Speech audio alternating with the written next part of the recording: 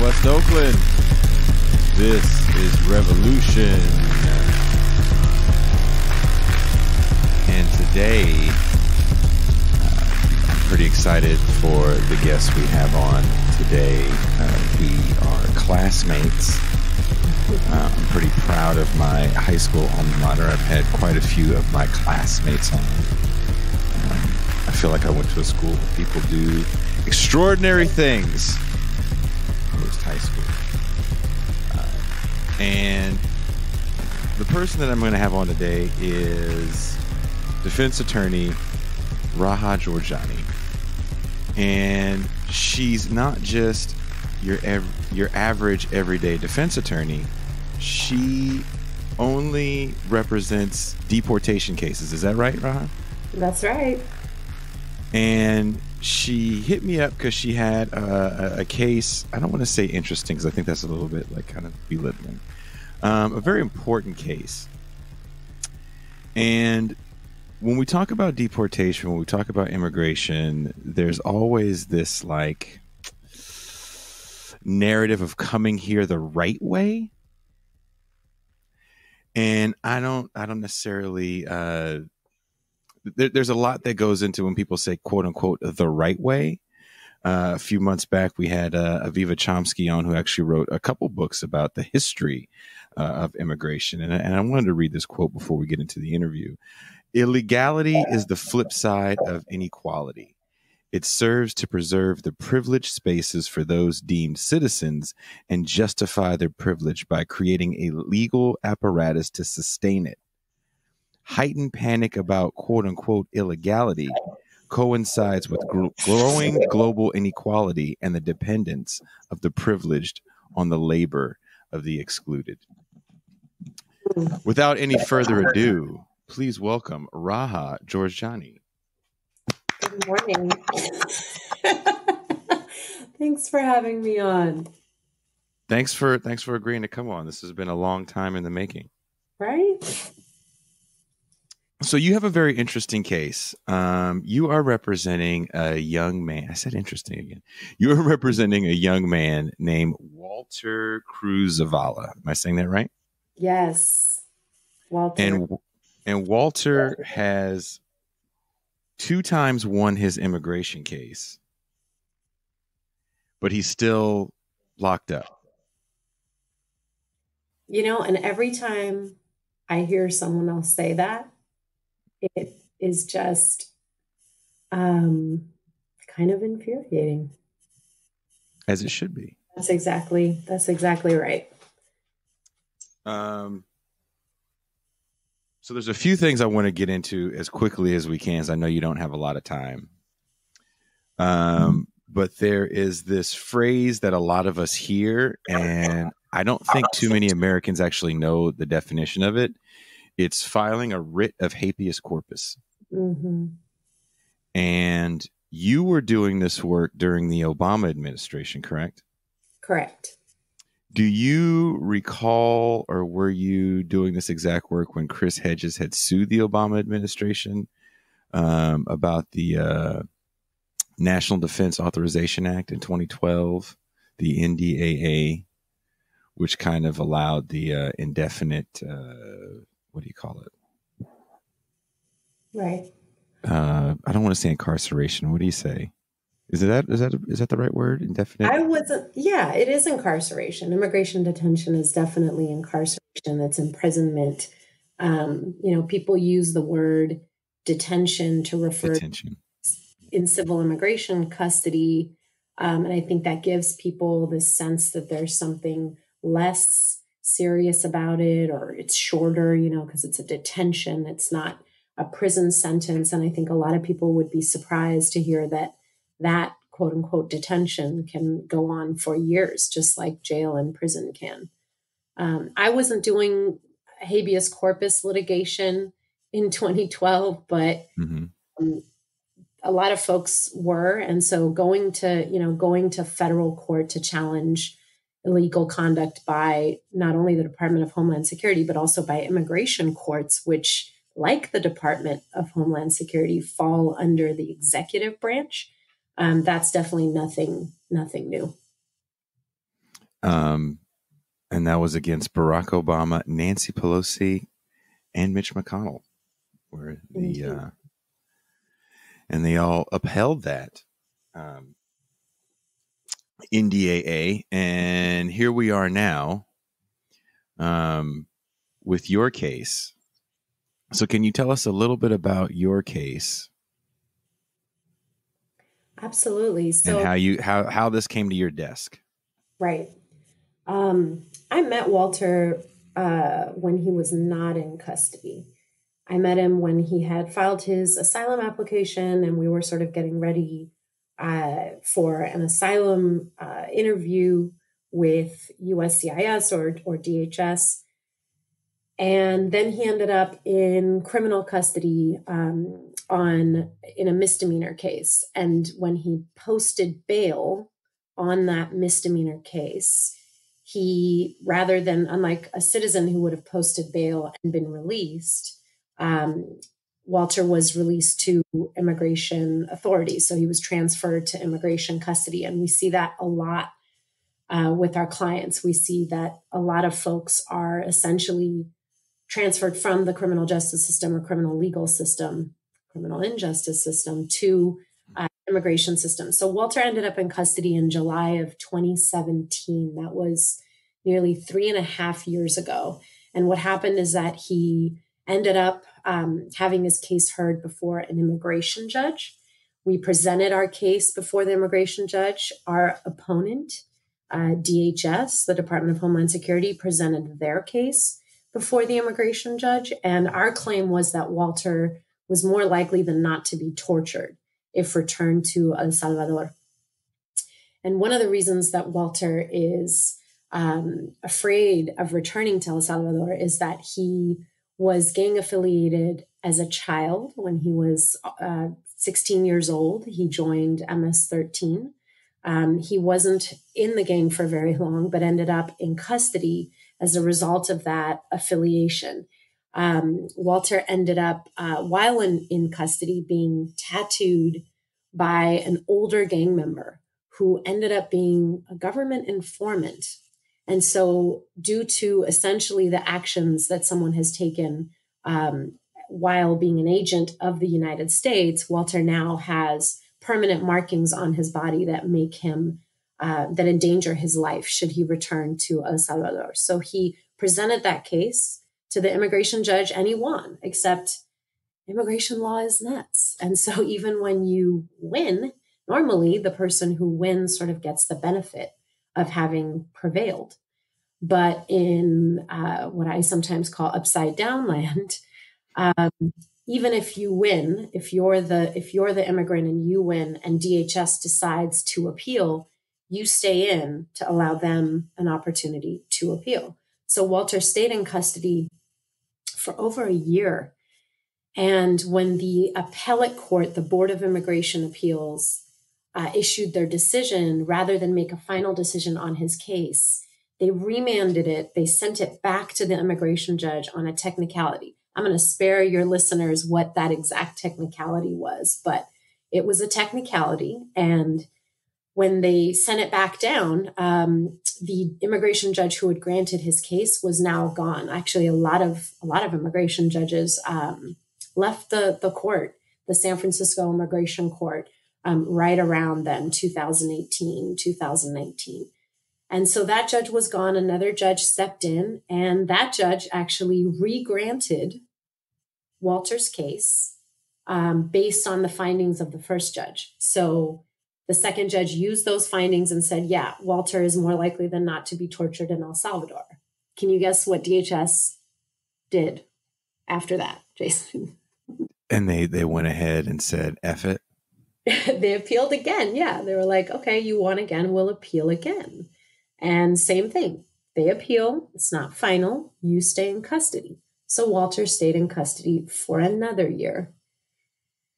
And that decision came in July. So a couple months ago, we received a decision that shockingly sent it back, but this time not even to cure a technicality.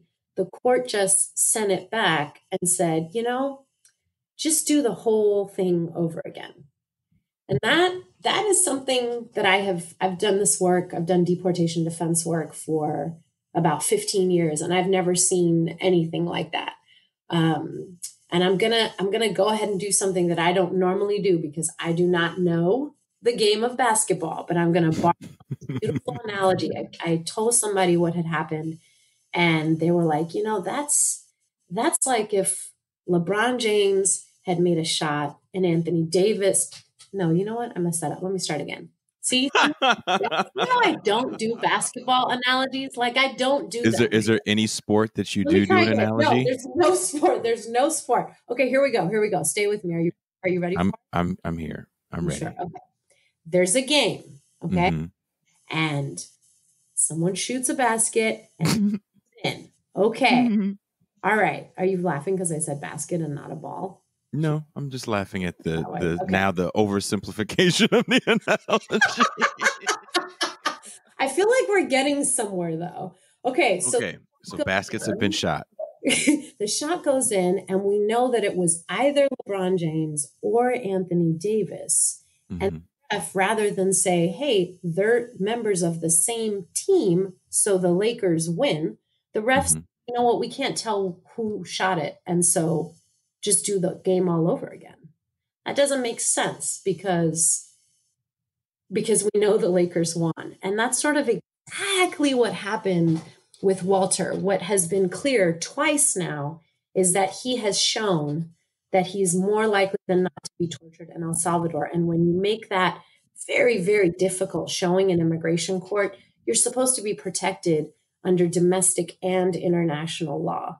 And so there's no need to do the game over again. Why do we need to do the game over again? Usually that happens if somebody fouls or someone makes a mistake. And in this case, nothing like that happened. And the crazy part is this is not a game. This is a man who's waited over 3 years to have some finality to his case, to have some resolution, to have some idea of when he walks out of that detention center, is it going to be to get on a plane to leave this country? Or is it going to be to end up back in San Francisco or Oakland? Where's he going to be? And that sort of indefiniteness of immigration detention is what makes immigration detention so psychologically terrorizing, is that it's not a sentence. It's not a period of time that you can wrap your head around. It's not a period of time that you can tell your family at the end of this 3 months, I will be home. Or even at the end of this 3 years, I will be home. I can't tell Walter as his attorney when he's going to be home, if he's going to be home, and where home is, right? And that's really incredible when you think about it. And does this have a lot to do with that NDAA from 2012? Like you can be held indefinitely? That gets or is this more like Patriot Act kind of? This is actually, it's funny. This is actually really, truly basic immigration law. I mean, they're certainly they are related, but this is sort of how it's always been. We, the United States, can civilly detain you while we figure out whether or not to deport you. And because we, the United States, cleverly classify that detention as civil, it doesn't have the protections the minimum protections that people have when their incarceration as criminals. When you're in criminal custody, you have the right to an appointed lawyer if you can't afford one. Under criminal laws, we have statutes of limitations. For most crimes, you can't just be dragged into custody years after an alleged offense takes place. There's a period of time in which the government has to act. And if it doesn't act in that time, then that period is over. We have Eighth Amendment protections against cruel and unusual punishment, right? The punishment has to fit the crime. There has to be some sort of proportionality of how long we can imprison you based on the conduct, right? So you have all these protections that when you take the criminal, I'm putting criminal in quotes here, the criminal classification out and you replace it with civil, those protections are gone. Why? Because it's civil and we're not punishing you. And so that's just to just pause here for a moment. That's pretty intense to put somebody behind bars, shackle them, take them away from their family members, place them in custody subject to the same type of things that happen in custody when you're in criminal custody, and then tell someone, oh, wait, but don't worry about it because this is not, I know it feels just like jail. I know it feels just like prison, but that's not what we're doing to you. You're just in civil custody until we figure out whether or not to deport you. That's what's happening, Walter. And a lot of attention this year came on the conditions of said custody. And in the press release you sent me, the conditions Walter was so horrible that he actually got COVID. There was a COVID outbreak in his facility. That's right. But he's better now. He's better now. But, you know, he describes it as one of the worst experiences he's ever had. He says he doesn't wish COVID on anyone. And it was really, really extremely frightening for him. He was terrified. He was terrified calling us, not knowing, you know, what was going to happen. And frankly, that terror is not necessarily over. We know from the research that's coming out that so many people end up with lifelong, long-term consequences, health consequences from COVID. There are folks who have, quote unquote, recovered, but can't work anymore. Can't, you know, go on jogs anymore, and so on and so forth. So the scary part is we don't know what the future holds for Walter. We just know that had this last illegal do-over order from the appellate court not happened, Walter would not have been in custody and he would not have contracted COVID. Like very, very directly, he contracted COVID-19 because he was in custody when he absolutely should not have been.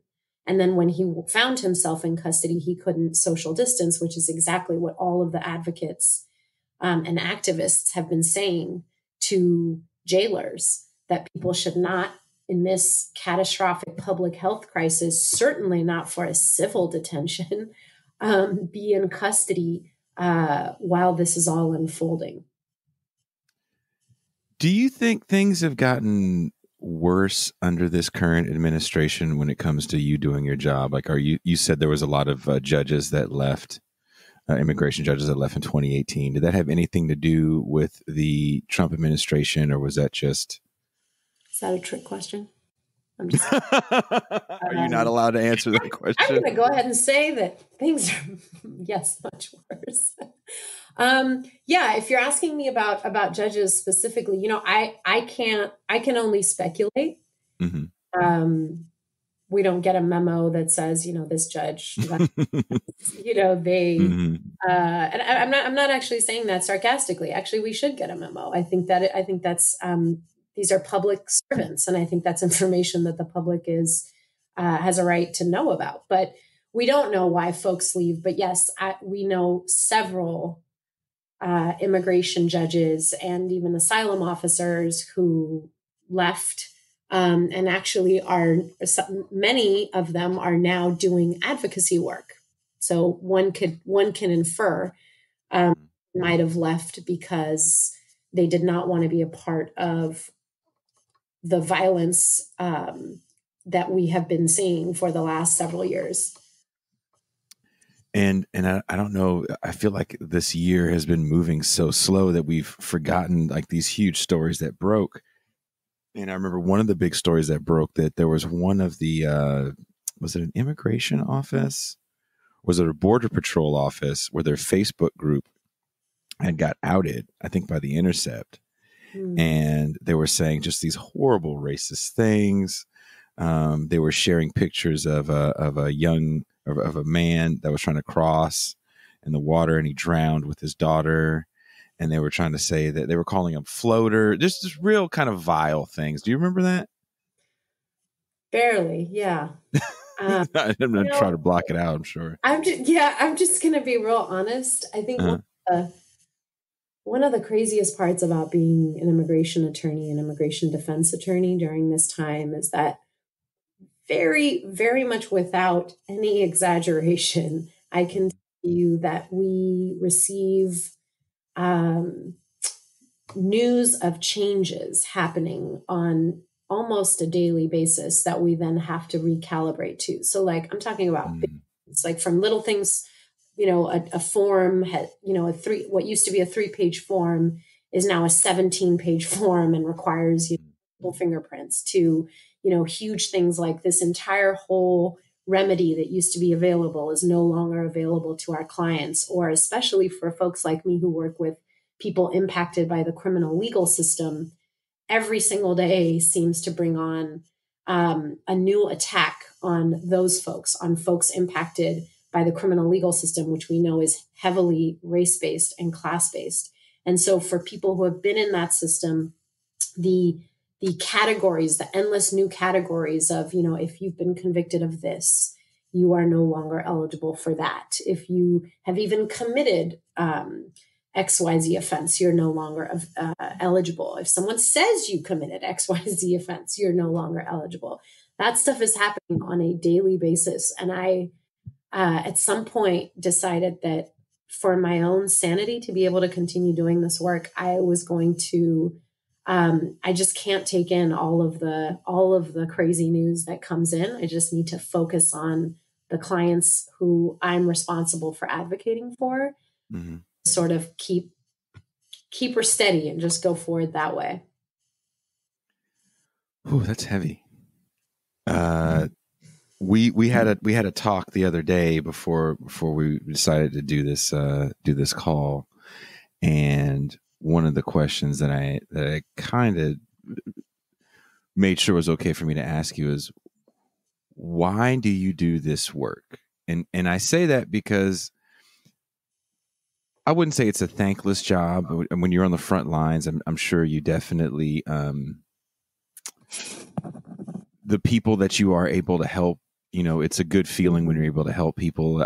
I've worked on the front lines with the unhoused, so I know what that's like when you're able to help somebody over a hurdle, right? Absolutely. That being said, the beat down you get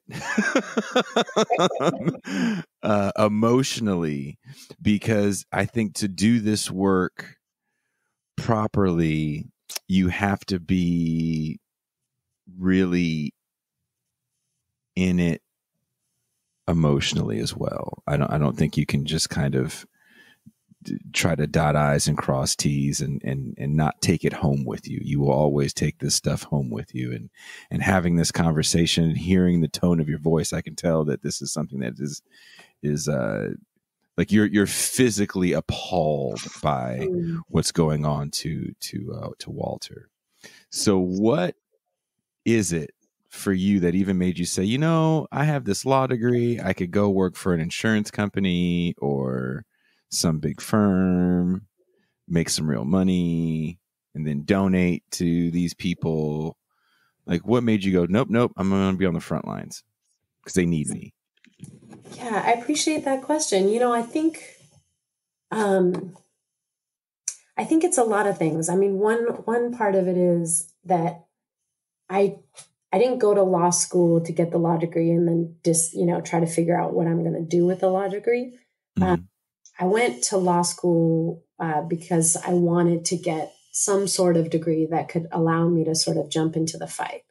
I think that I'm drawn to a hard fight, if that makes any sense, for better or for worse. And this was a way that I thought that I could heavily get involved and potentially, make a difference. And frankly, on a very selfish level, I think when you do direct service, it may not be, millions of people, but even just providing assistance to that one person, one becomes two becomes 10 becomes 100. These are not huge numbers, but I'm going to be real honest about the fact that there's a very, there's something very fulfilling about that I think folks who are doing more macro level work that don't get to see those immediate results, there's another strength that it takes to do that work. But yeah, there is a beat down. And I think that to withstand the constant beat down, you have to emotionally, politically, psychologically, you have to really, truly believe from some very deep place that you're doing what you're doing for a reason. You have to believe in that reason. And I think for me, I truly believe that none of us are free until all of us are free. Mm-hmm. And so I think ultimately I do this work to get free, basically. I think that, you know, a lot of times when you hear the work described, right, of a person that's trying to get somebody out of custody, our general society or mainstream media will put on the one side people who want to try to get people out of custody, and then on the other side, people who are concerned with public safety. And I don't see it that way at all. I actually think that I do this work because I'm concerned about public safety, because I think that public safety is born out of healthy communities. I think that it's not born from a society that gets off on finding all the ways to punish and punish and punish, to cage people over and over again, to separate them from family members, to separate them from their livelihoods, to separate them from fulfilling their potentials. I think that's not a free society. That's not a healthy community. And that doesn't make us safe. And so I see the work that public defenders and removal defense attorneys doing as actually the number one way to address public safety, right? By addressing communities and what communities need, and how we can bring communities together rather than, you know, disappear people one by one from those communities. And the other reason I think that I do this work is that for me, the story of immigration does not start from the point where somebody comes into this country, whether, you know, with permission or, you know, quote unquote, without permission, right? The story actually starts as far back as what has happened in that country. Mm-hmm. I live in the United States. And the country that I live in has been responsible for all kinds of interventions and wars that have altered the course of the lives of people in other countries. And I think it's my responsibility as someone who lives here to know that and to understand that people leave their homes a lot of times based on things that we have done in their homes, right?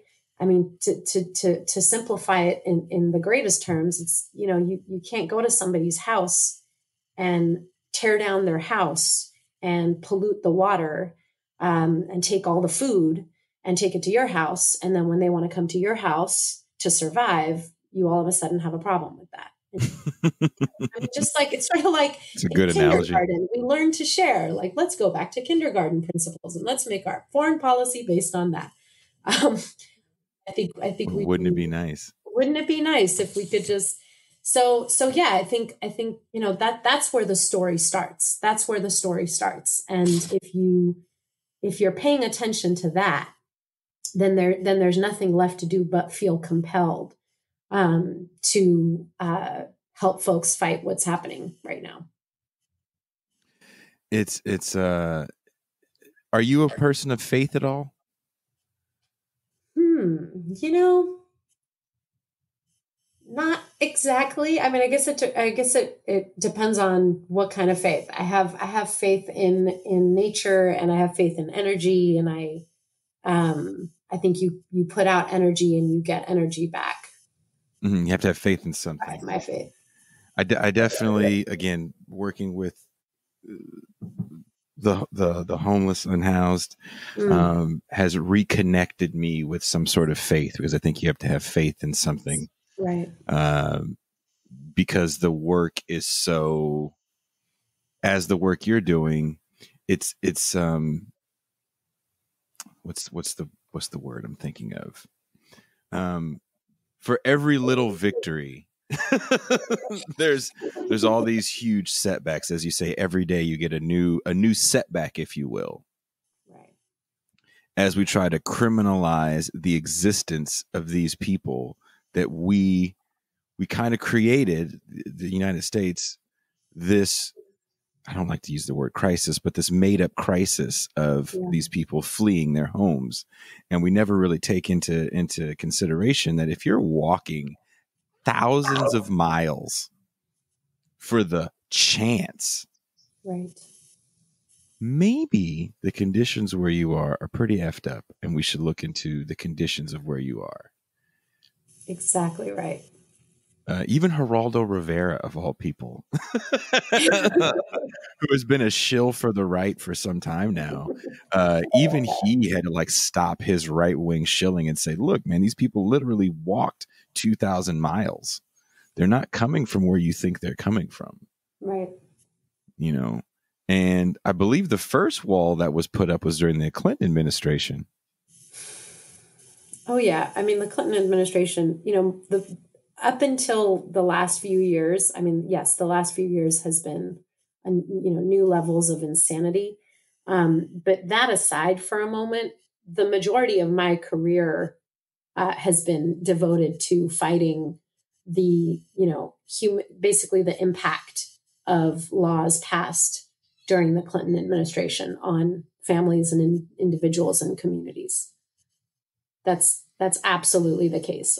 You know, even before the current administration, people would ask me, "Oh, so you know, 9/11, right? Is that when things got tough?" And I always go back to, nope. It was numerous laws passed by the Clinton administration in 1996 that have given us, for the most part, the draconian system that we have today. Tough on crime. Tough on crime. I mean, we forget.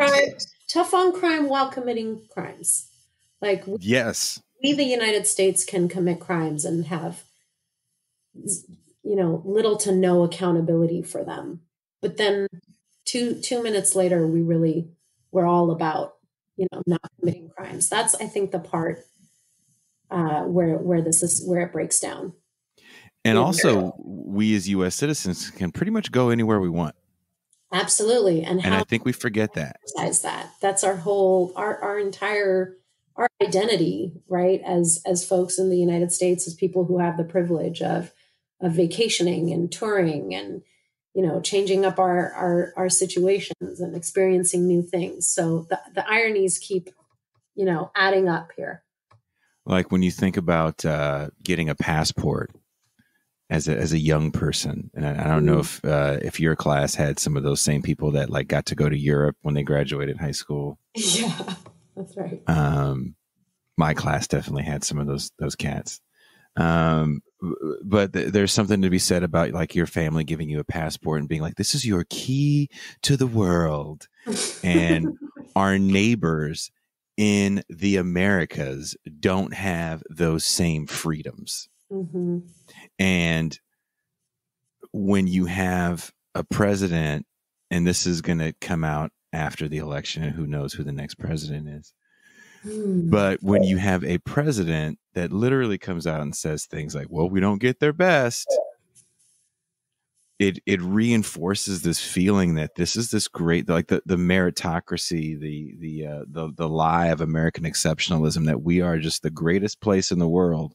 And these people want to come here because they want to be part of just this great team. Yep. Team America. Team America.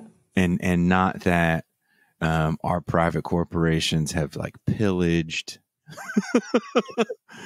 since the turn of the century. We've been so disconnected from an educational level of important things like the Monroe Doctrine that now ousted John Bolton. I remember him saying a few years ago before he got the boot that he doesn't want to make the Monroe Doctrine a bad word anymore. When they were talking about trying to invade Venezuela. So as we look at cases like Walter, and we have to ask ourselves, well, why would this man, this young person, leave El Salvador? Why would his family leave El Salvador? Right. We have to go back and look at the dirty wars in Central America, the death squads in El Salvador. You're exactly right. And the The thing that really sticks out about Walter's case is that, just like everything we've talked about here today, the details matter, right? The story matters. How we got here matters. Where you start the story matters. But in Walter's case, it should be even easier because so many things that have happened to Walter have happened on our watch as well, right? We essentially, Walter ends up in the juvenile justice system, and we don't have the right programs in place to dissuade him from continuing to be part of a gang. Walter joined the gang out of a condition of powerlessness. That's what one of our experts said, who evaluated Walter, that children join gangs out of a condition of powerlessness, and we could have helped undo that, or given him the resources that he needed to not feel so powerless. Walter himself says over and over again that based on all of the violence and trauma that he had dealt with up until 14 years of age, he didn't want to be a victim anymore. He couldn't do that anymore, and he thought this was his way out of victimhood. And so, he ends up joining this gang, and within a couple of months of being an adult gang member, literally, that's how long he was a gang member. That's what we're talking about here. A couple of months. His first couple of months as an 18-year-old, he ends up on the street in San Francisco. And it turns out that is exactly the time that the U.S. Attorney's Office in San Francisco is building a huge federal case against MS-13. And even though he's only been, part of the gang as an adult for all of a couple of months, he's swept up into that, right? And he's tattooed by a government informant. They could have sent in help, right? At that point, they could have sent in an adult to help Walter, and instead they sent in someone twice his age to permanently mark him, to permanently give him this identity of being part of MS-13. And then they pick him up, they put him in custody. He fights his case for 3 years from the age 18 to 21 while in solitary confinement. We know that should not happen to an 18 to 21-year-old. We had the science then, and we certainly have the science now to know the kind of damage it does to subject someone to solitary confinement, frankly, for any period outside or greater than 2 weeks, let alone 3 years, let alone doing it to someone who is in that period where, they're doing all of their growing. It's this formative period in their life, right? 18 to 21. So we did that. We did that to Walter. And then he gets out of custody and he picks up a drinking problem, and the drinking problem leads, to misdemeanor after misdemeanor after misdemeanor. And those misdemeanors land him in immigration custody. So I think part of this story is it's not just about Walter's actions, right? It's about our actions. It's about how we treat young Black and brown men in the United States, and then how we respond when they respond exactly as we should expect. And for me, that begs the question: what does a just society look like? Because I think where we went to school with some people that definitely did some things in their youth, drinking and driving, drugging, God knows what else. And it kind of got waved off as youthful indiscretions, right? Like, absolutely, they're just being young. It's just kids being kids. That's right. And if you do those same things one city over, maybe two cities over, in Richmond, well, now you're a threat to society and you're a felon. And we have to suspend you. We have to expel you. If your parents don't have means, we just recently saw Philadelphia has erupted in violence because the police shot a mentally ill man in front of his mom and his children when he was having a breakdown. Right. And when you have means, you can get help. That's right. And you're never deemed a threat.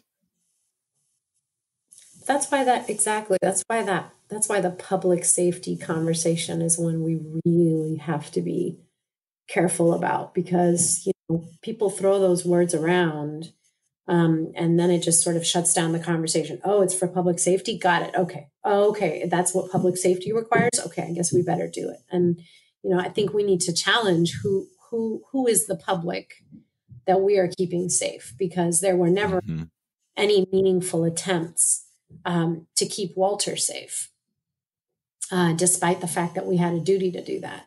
And so, yeah, we've seen all of the studies that have come out, just to your point about how folks in power view children, Black and brown children, and how literally, you show a picture of a 9-year-old Black kid and a 9-year-old white kid to a cop, and more often than not, if the cop has to guess the age of that child, they'll guess the age of the boy of color is older, right? And the white child is younger. Like we attach implicit bias, we attach culpability to young children of color in ways that we do not do to white children, and that colors our responses to their, as you put it, youthful indiscretions. And this hits home for me because I lived for a time with a white family that was not my own, and they had a son who had a bit of a breakdown. And, it's scary when your child snaps mentally.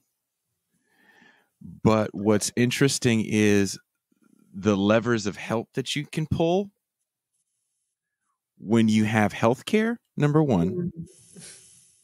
Number two, when your kid's not going to be deemed a threat, you can do things like call the police and put an APB out on your child and know that your child is going to be brought home, maybe at the worst have to sit down in a mental facility for 72 hours, but ultimately they're going to be unharmed. And it's infuriating to me because when I'm reading your release that you sent me for Walter, and I'm hearing you tell the story, and I go over what I physically got to see. I got to see a young man that faced had some similar trauma in his life, but because he had a dad, had a good job, had good health care, he could go see a professional. Right. He get medication. He's doing great. My brother is doing great. He's married. He has a wonderful wife. Every time I see him, I just gush.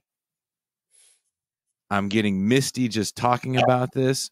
But it's also frustrating because, and he understands this as well, if he didn't have that, he could be Walter. He could be that young man that just got killed in Philadelphia. Absolutely. And that's why this case for me, when you sent it to me, and when I finally got to read over it, it definitely like really, really hit me and really touched me, because it is what I want this show to be, to constantly ask the question, what does a just society look like? If Cornel West says justice is what love looks like in public, then how can we call ourselves a just society when we criminalized this young man the moment he got here? He wasn't deemed worthy. That's right. And, I think one of the ways that we do that is to tell the truth.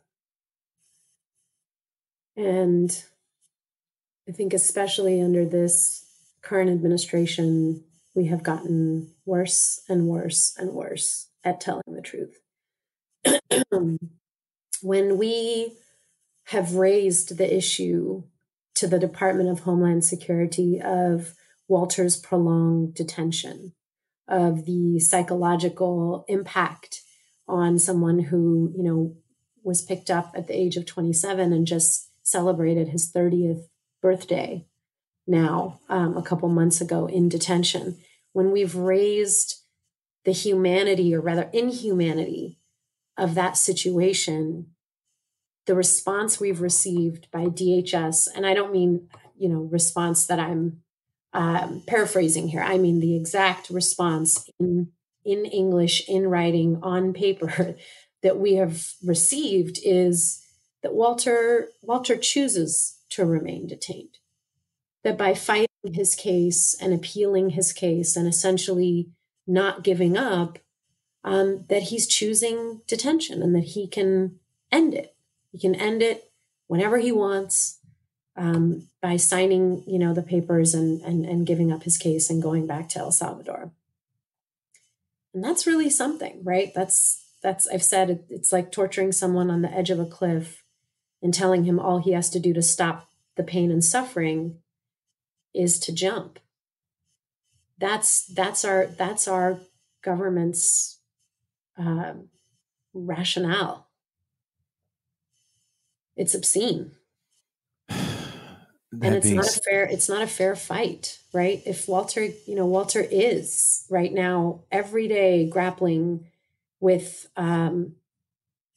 whether or not he should give up and go. We didn't finish the whole story, but essentially when the appellate court told the immigration judge a couple of months ago, just do it over. The message, the implied message there, and I'm happy to, stand corrected if anyone else can come up with any other implied message that an appellate board could be sending when twice, rather than adjudicate the facts of a case and make a final decision, every time it's a win, they send it back. The implied message is do it over and this time deny it. And that's exactly what the latest immigration judge did.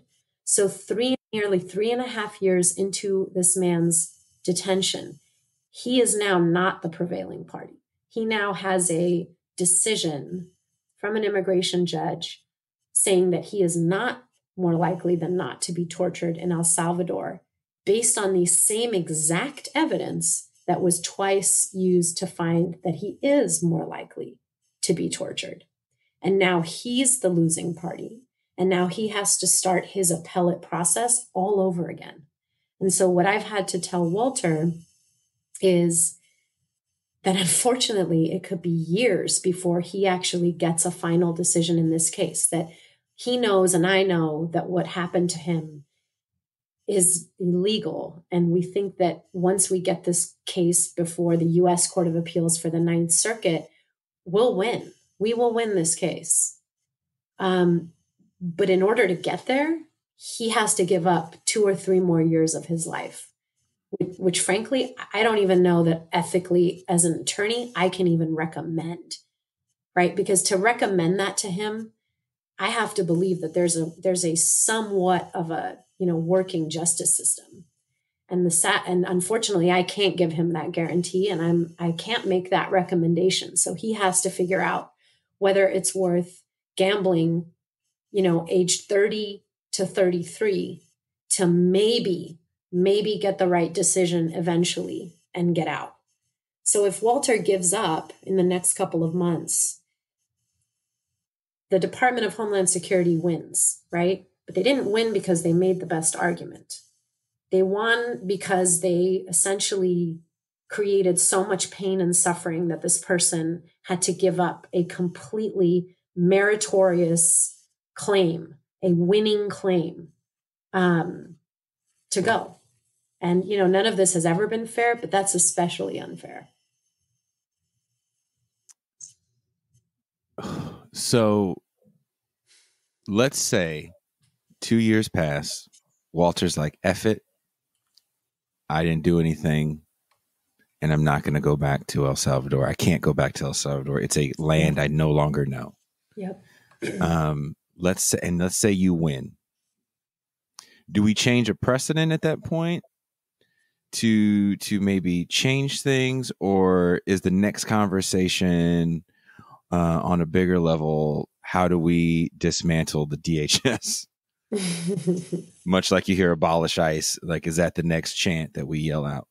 I think it is about dismantling violent systems that are not making us safer and that are not giving our communities health, which is, I honestly can't think of another a goal that makes more sense than that for a government agency to have. Like, why is that not the goal of all of our government agencies, to produce health? That just seems like it makes nothing but sense, right? For a government to devote all of its resources to doing.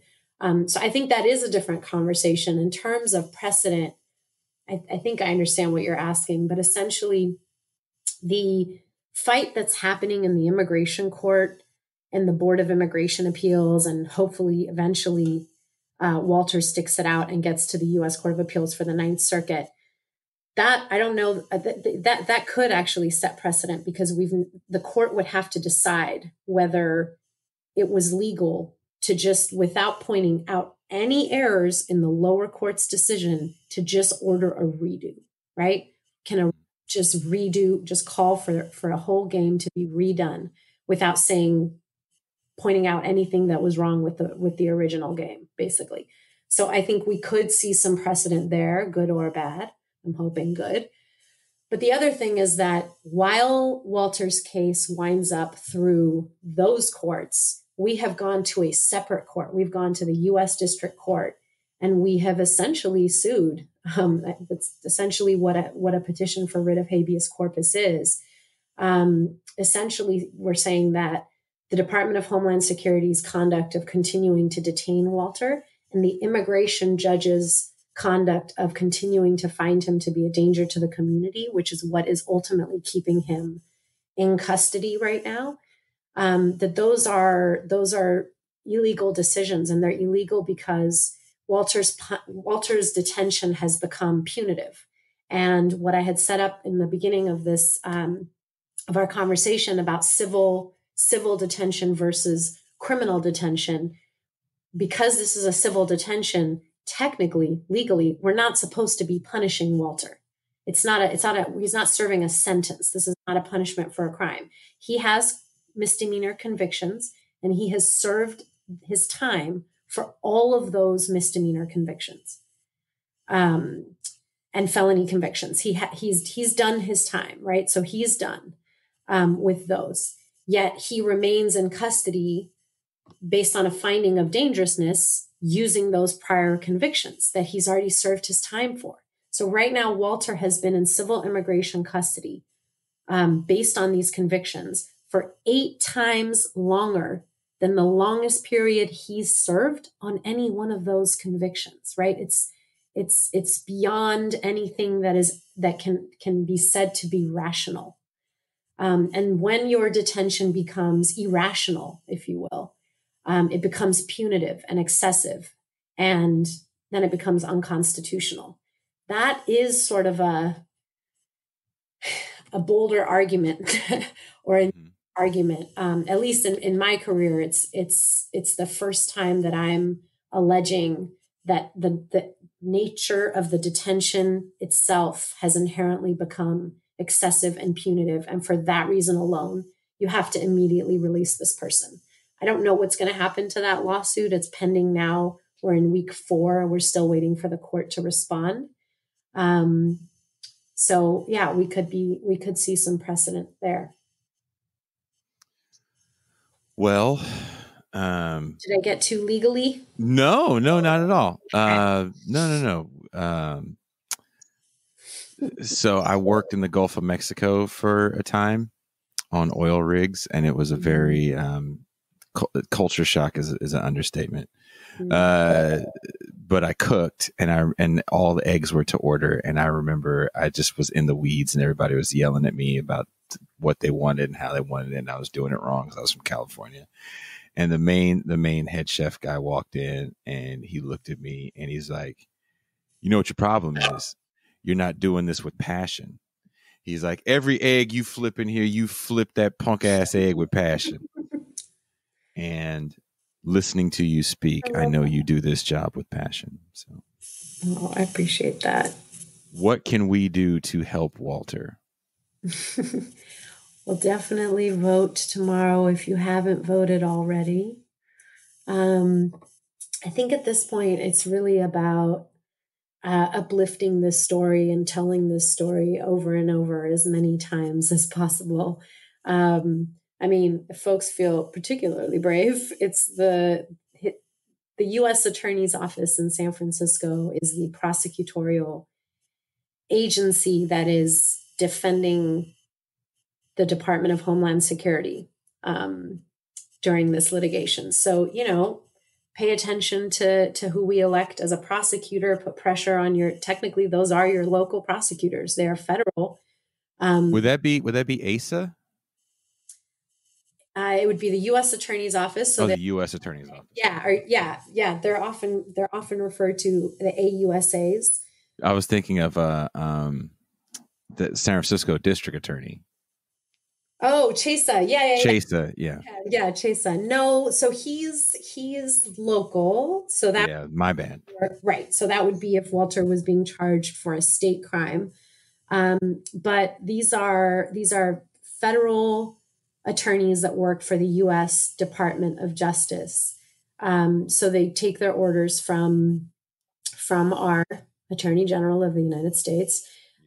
But they're in San Francisco. They are supposed to be acting right on behalf of the United States, which includes all of us. They're supposed to be acting for us. And so I think, if folks want to find ways to get involved, to put pressure on them, especially the attorneys in the civil division who defend DHS whenever there's litigation about detention or detention conditions or length of detention, I think it would be good for them to hear from our local communities about what types of values we want them to exemplify or not. But on a more basic level, just share this story and talk about Walter, because the only thing worse, than him having fought this entire time and ultimately giving up and going, is for all of this to have happened without people knowing how we treated this young man and his case. And you're going to give me a link to the U.S. Attorney's Office in SF so I can put it up for people to contact him?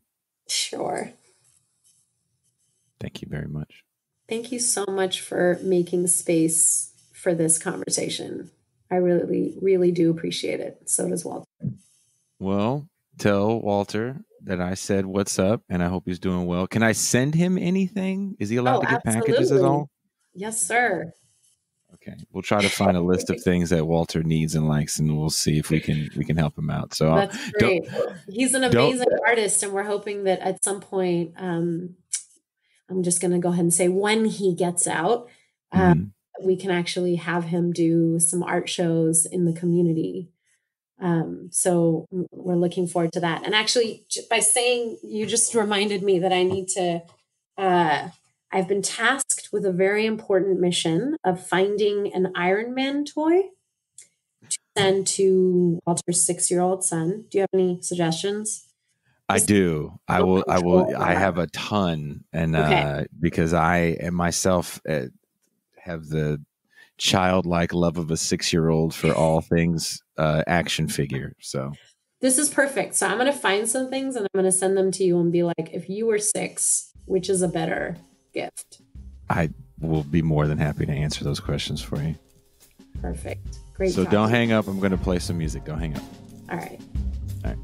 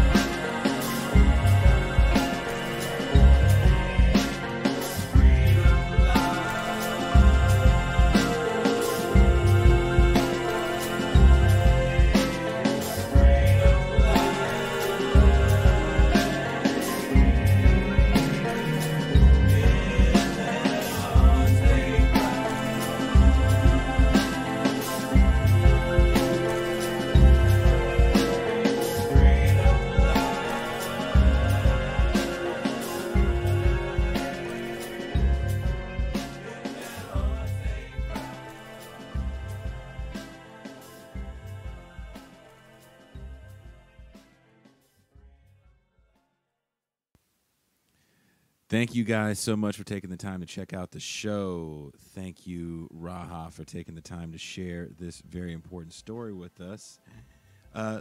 In the description of the show is an address where if you guys would like to send Walter some letters of support, the address is there. Please do it. I'm going to do it. I encourage all of you guys to do it. This man has been incarcerated for 2 years after winning his case twice. Looking at 3 years, looking at another 2 years. So let's send him as much support as we can. Also is the U.S. Attorney's Office, where we can send them letters of our disgust and tell them what we think they should do. Please free this man, at least until he gets his trial. You heard Raha say that there are even parole officers that are willing to give him an ankle bracelet just so he can not be locked up. The man has caught COVID inside of the facility. So, thank you guys once again. Please like, share, and subscribe, especially on the YouTube. We really appreciate some more subs on the old YouTube. And if you guys can, please become a patron. We are working out some patron-only programming. There's going to be more patron-only shows. So please become a patron. This is listener-supported. Thank you guys very much.